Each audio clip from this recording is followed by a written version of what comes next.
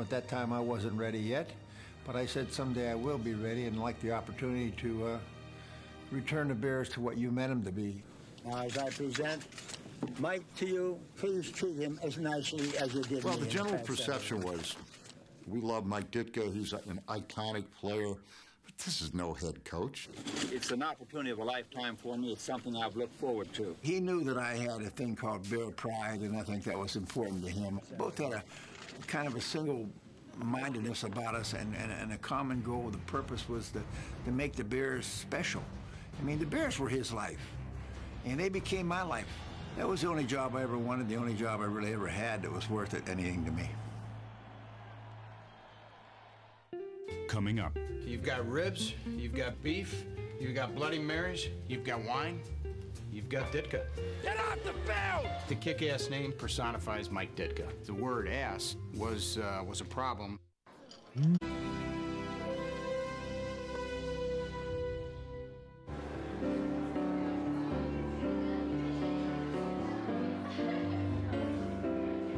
This is our kick-ass shred. This is our top of the line. It's our blend. It's about 60% Zinfandel. And when you come here, you see his name on it and you get it. Coach has a book, First in Life, You Must Kick Ass. This is our franchise. Mike Ditka's kick-ass cigar. I've done everything. I mean, I've got wine, hot sauce. Ditka's real barbecue sauce. Shredded beef. Mike Ditka's Italian beef. I've got ribs. Mike Ditka kick-ass Bloody Mike mix. I got everything. What the heck? I'm multi-dimensional. At first, the Mike Ditka brand was a tough sell in Chicago. Go out the weak side, you dumb son of a Get in there, Mosley! He was brutish. He was volatile. He had a perm. We got to pick each other up. Come on, let's just roll after him as hard as you can. He was exactly what the Bears needed. I wanted the Bears to be the best. I wanted the Bears to have the best reputation. I wanted them to be the toughest, and I wanted to win the championship. And I told our team when I got there, I got good news and bad news. The good news is we're going to win a Super Bowl here. The bad news is a lot of you people aren't going to be here when we do it. And I didn't mean that to be cruel. I meant it to be factual. That if you weren't willing to pay the price, you weren't going to be there, period. Stay out! Stay out! Give me a halfback! Get him the out of there! People thought he'd be a failure before he started. He was too emotional. You know, it wears thin in a hurry. I want it done right. Sometimes I maybe didn't do it in the most appealing way to the players, but that's tough. If they got their feelings hurt, I really apologize. Ditka was not an easy man to get along with. So you called your husband Coach or Mike? Ass. And nobody knew that better than the quarterbacks who played for him in New Orleans and Chicago. Well, he was tough on quarterbacks, there's no doubt. But, you know, playing in that offense is not good for quarterbacks anyway. I mean, it's the most boring offense I've ever been in my life. Well, there's no question about it. I like to throw the football more, but you know, as long as Walter's around, we're not going to be a passing football team. I mean, everybody knew. Third and long, we're going to run sweep with Walter.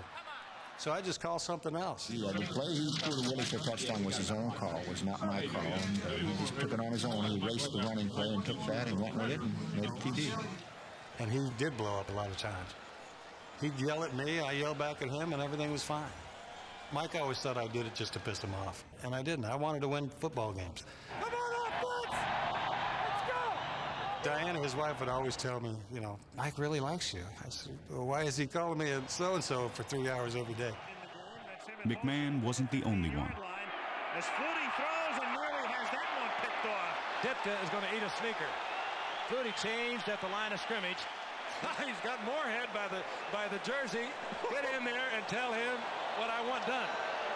Get him out of there! Give me the quarterback! Billy Joe! I had every guy in the world named Billy Bob in New Orleans. Bobby. Billy Joe! Joe Bob, Tom Bob, Billy Bob, Bill Bob. The ball's got to go. The ball's got to go out, Red. That's what's killing us. Throw the ball. It's a matter of doing the right things. Was I too hard on him? Yeah, I probably was. Would I change it? No, I wouldn't. We're not going to run dive G. All right. Forget it. Okay. He just expects you to be mentally tough. He expects you to be a football player. He expects you to be hard. And those are the kind of guys he wanted playing for him. That's the kind of guy he is himself. You got to love it. He was this way as a player. He'd come back and practically punch out his own quarterback. Ditka remade the Bears in his image. Tough-nosed players who didn't take crap from anyone. McMahon looks into the end zone, throws in there deep. A diving grab for the touchdown, Emory Moorhead. In 1984, Ditka led the Bears to their first postseason victory in 20 years.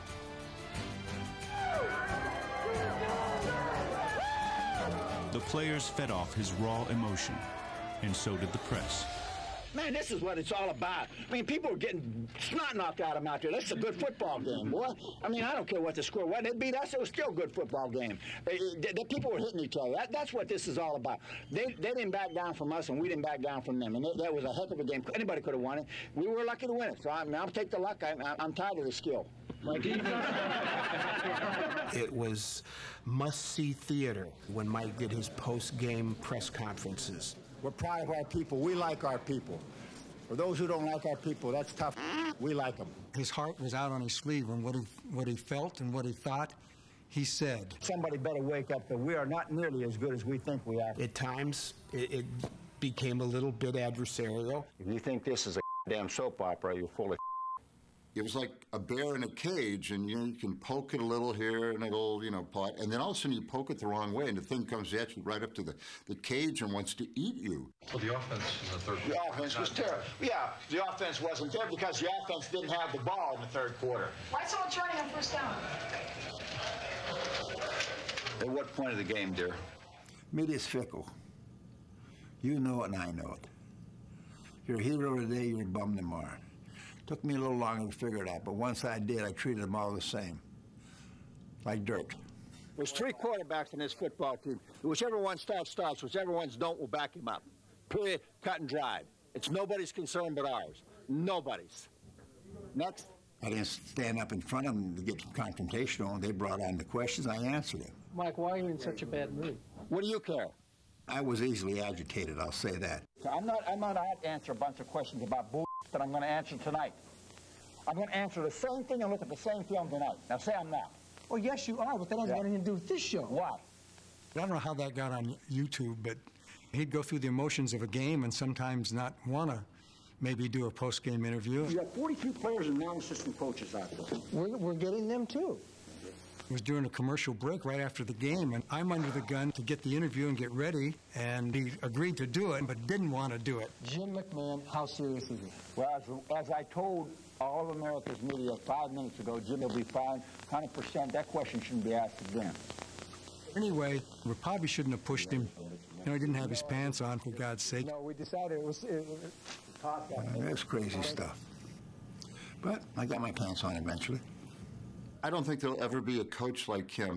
Talking to Bill Belichick, I mean, you might as well be talking to a statue. He's secretive, he's bland, his facial expression never changes. And I'm not picking on Belichick, but there's many others like that. Not Ditka. Ditka was different. He was kick-ass at the podium and on the field. And to those who still doubted him, he had a message. I have this photo. I have it in a poster in my house. I remember we were together at Bill Walsh's funeral, and Coach Ditka leaned over and said to me, he said, "Listen, Jim, you're going to have your critics. Screw them." That's what that picture tells me. Coming up. Dr. Ditka? Ditka, He's the real deal.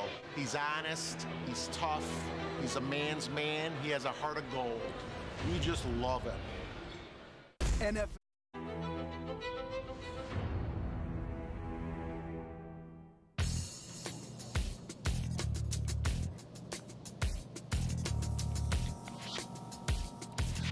Mike Ditka is a busy man, a radio and television personality who likes to stick to a schedule.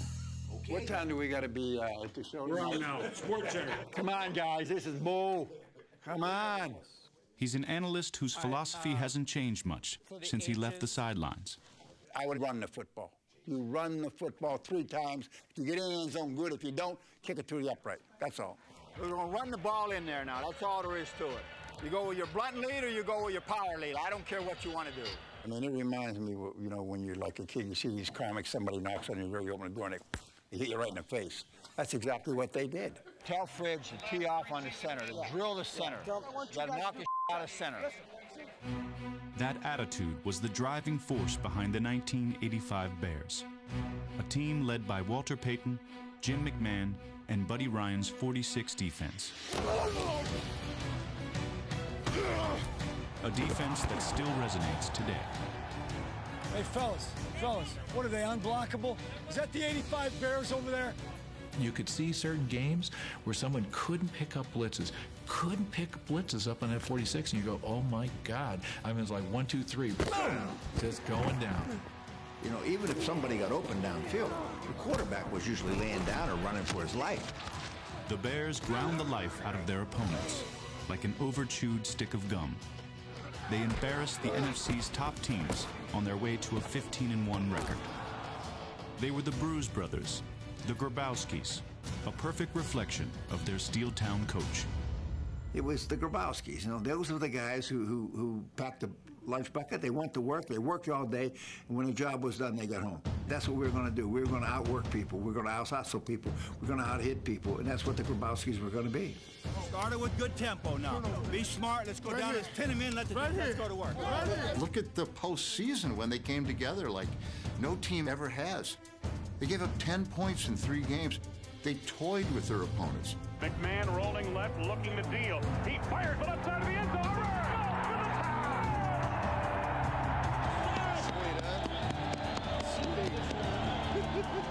And the Super Bowl? The Super Bowl in New Orleans, it was like there was one team in town.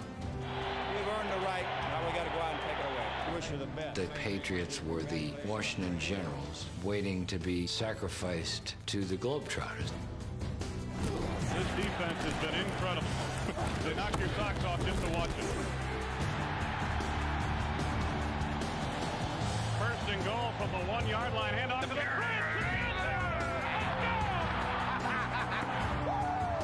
When it was over, Mike Ditka reigned as the King of Chicago. Would you join me in welcoming the city's newest doctor, Dr. Ditka? At that time, the Bears couldn't do a whole lot of wrong, and neither could I. What if they all missed their wake-up call on Sunday, and you had to play every position? How much would you beat Dallas by? It was on Saturday Night Live, and then it was a music video.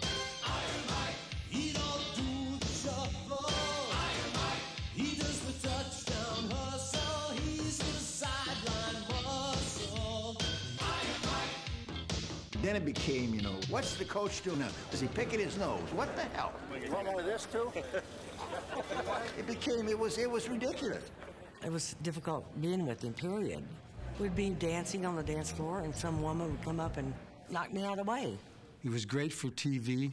I don't think there was anybody ever in Chicago television history that people glued to or wanted to hear from. You know, what's he going to say next? I tell you, John, the game's past us, and you were great. But you were running away from people. I don't know. He had his own show and his own restaurant. He was in high demand as a motivational speaker. I believe that attitudes are contagious. Is yours worth catching? And he endorsed countless products, including his own. Ditka's limousine service is the best in town. If it wasn't, it wouldn't have my name on it. I mean, I can't think of what he didn't endorse. There was a time when you could have gotten him to do anything. What are you looking at? He can't say no. People ask him to do things, and he's, sure, I'll do it, you know. He had more commercials than any of the other players, and the players sometimes would complain. As Ditka's popularity soared, the players soured on Iron Mike. Jimbo Covert and Jay Hilgenberg had just negotiated a deal to do Chunky Soup. And I'll never forget, Ditka comes in and to our meeting tells everybody it's time for us to back off on all the endorsements. And so Jimbo and Jay backed off. That year we played the Pittsburgh Steelers. And on Saturday night, the Iron Mike for Chunky Soup commercial started to run. Alfalfa sprouts. Looks like wimp food to me. You, Chunky, get over here. I think at that point, Mike lost the respect of all of us. And it was pretty much downhill from there. Coming up. I'm not sure really how much fun I've had doing this anymore, and therefore I don't know what my relationship with my players is. And worse than that, I really don't care anymore.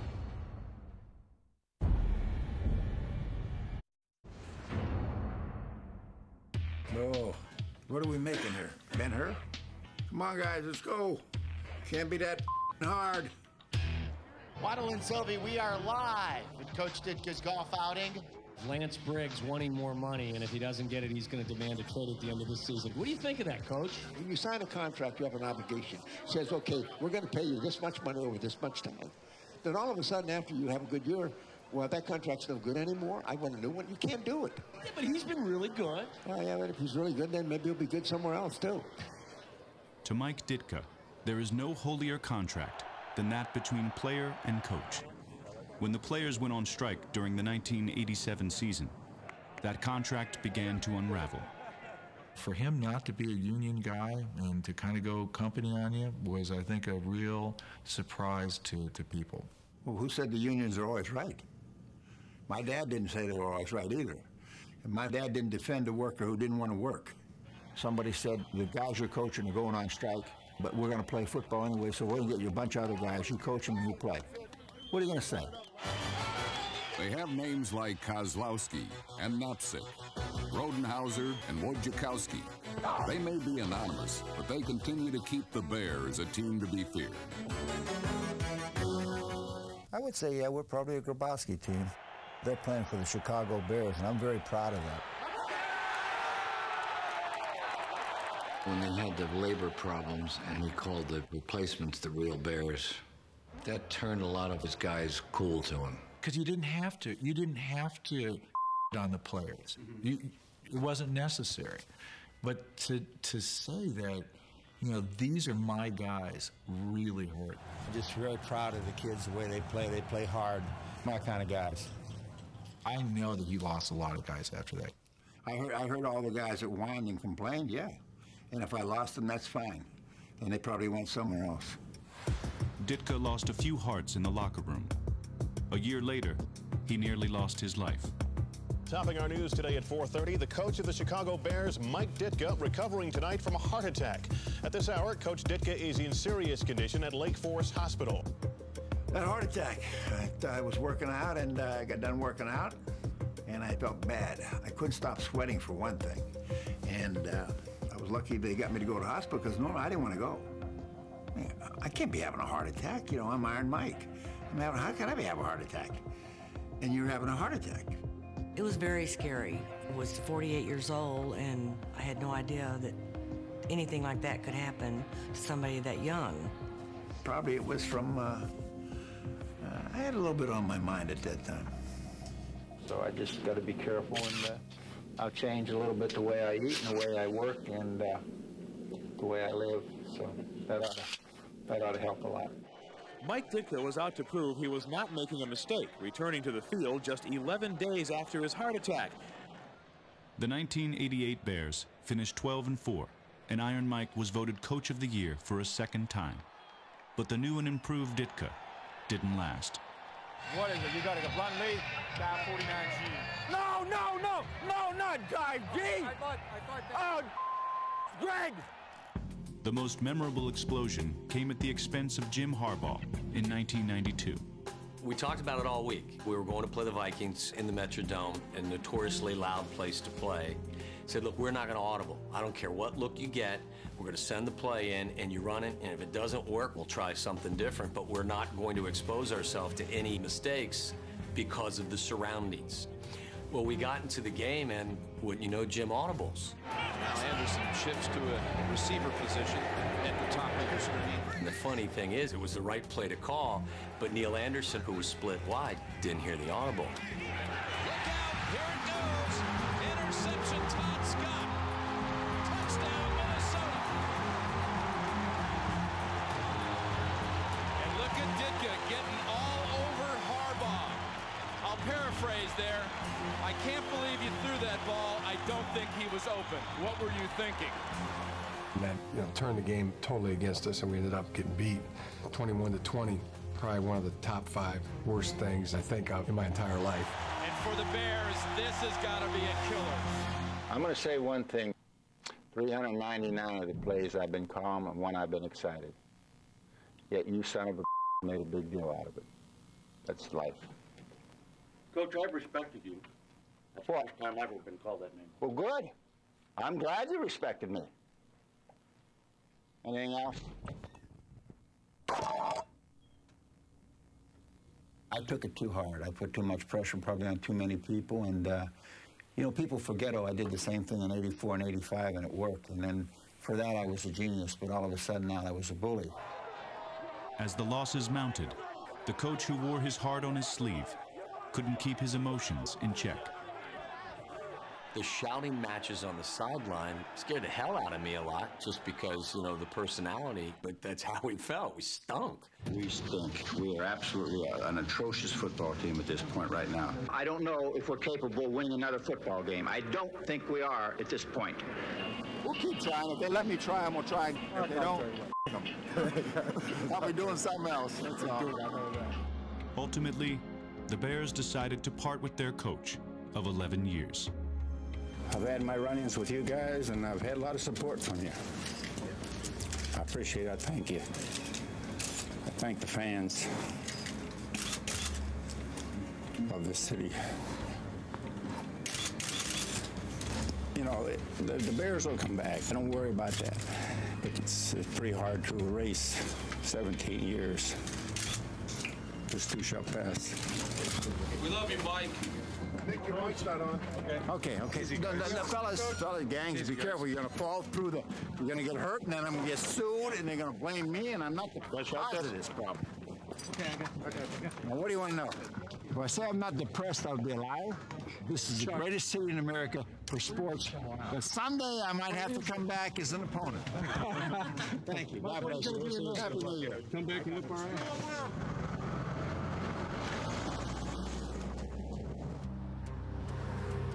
Ditka returned 5 years later as the head coach of the New Orleans Saints. The head and heart were there.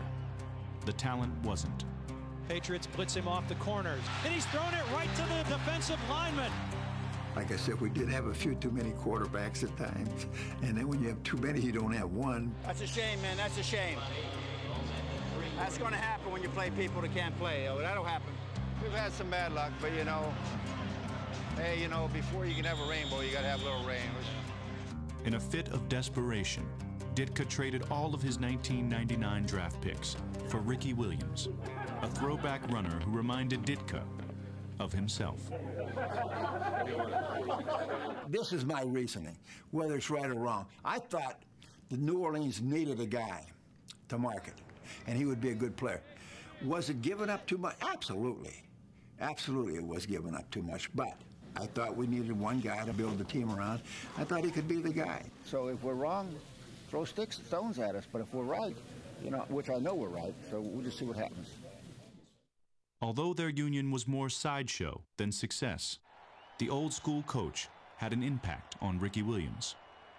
It was a great lesson in toughness at a very young point in my career. I remember I had a turf toe injury and I ended up missing 4 games. I thought I was just going to sit out the rest of the season. And he called me into his office, and he went on to say when he played, there was no such thing as turf toe. Needless to say, after that talk, I ended up playing in the last 2 games. Big effort, Rick. Good job. Ditka always had in the back of his mind, Ricky Williams can be my Walter Payton. He loved Ricky Williams, but Ricky Williams was not Walter Payton. New Orleans was not Chicago. There was nothing about it that was the same with the players that he had. Get him out of there. They ain't going to make our football team. After a 3-13 season, Coach Ditka left the sidelines for good. First of all, no one likes to be fired, and I've been fired twice. You know, it could have been better, but it wasn't. But I'll tell you one thing, the going up was worth the coming down. I'm a Wrangler guy.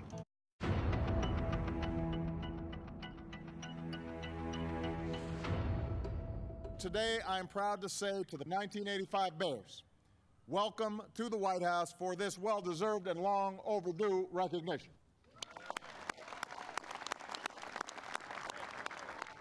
They were, of course, led by the coach who set the tone, Hall of Famer Mike Ditka. Back in 2004, when I was running for the Senate, some people were trying to draft Ditka to run against me. I will admit I was a little worried, because he doesn't lose. Well, he was a Tea Party guy years before people were even thinking about tea. She will make a great vice president of the United States. Sir Kennedy.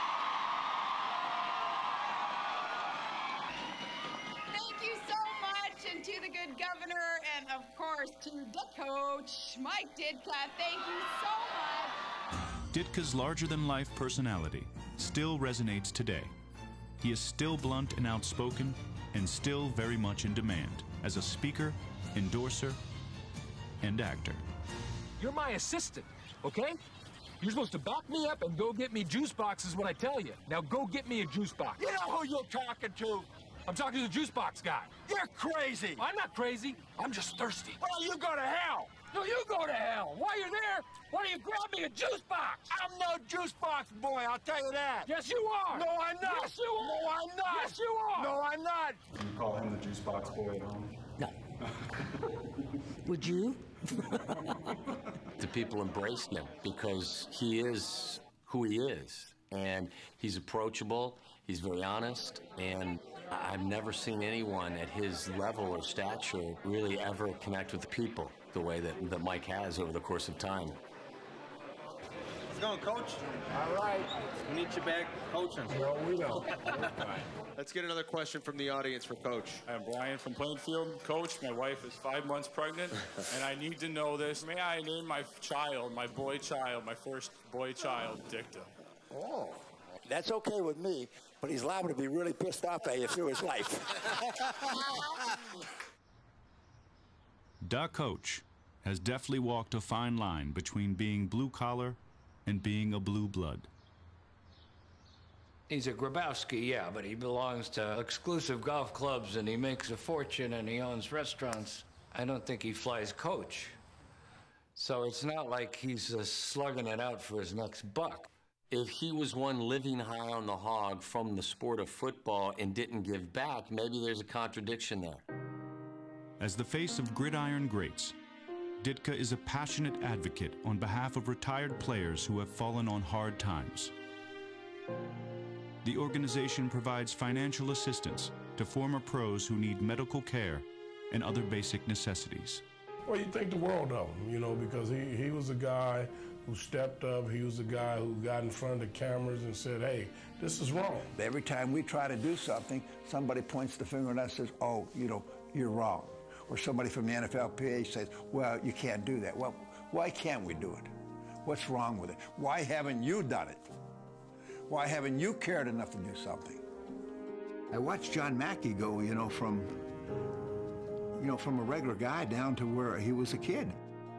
Doug Atkins was living in a trailer in Tennessee, can't even pay his electric bill, has no money. I don't know how he's living. If you want to call that living, it's not living, really. Every time he sees one of them, I know that he's thinking, thank God that's not me. But physically, he's a wreck. I'm all right. If I had 2 new knees, that'd be great.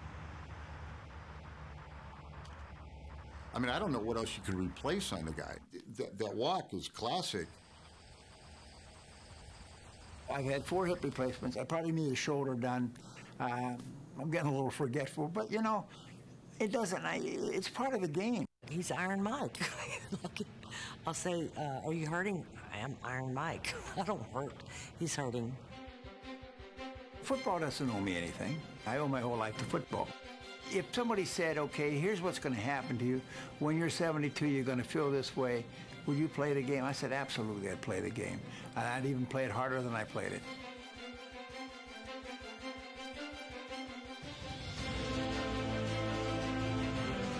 Mike Ditka played and coached as hard as anyone in NFL history. I've never known anybody quite like Mike Ditka. He was one of a kind. He's the epitome of what Chicago wanted in a football player and a football coach. Ditka stood for more than, winning and losing. He just had that little look about him that said, we're going to kick some butt today, but we're also going to have a little fun doing it. And we're going to share it with you, the fans. There just aren't enough people like Mike Ditka in the world. Their edges have been sanded off. Remember this everywhere you go, there you are. See the same people going up as you do coming down. I think Sinatra said it pretty good. Regrets I had a few, but then again, too few to mention. I think you always have a few regrets. But, you know, if you live in the past, you die in the past. I'm not going to go back and rehash all the stuff that people want to rehash. Why didn't you do this? Why didn't you win more? Why did you do... Why? I don't want to do that. I mean, you got to live in the moment. I don't care what you've ever done in your life. It has nothing to do with what you're going to do now or what you can do. You know, the past is history. Tomorrow's a mystery. Today is a gift. That's why they call it the present.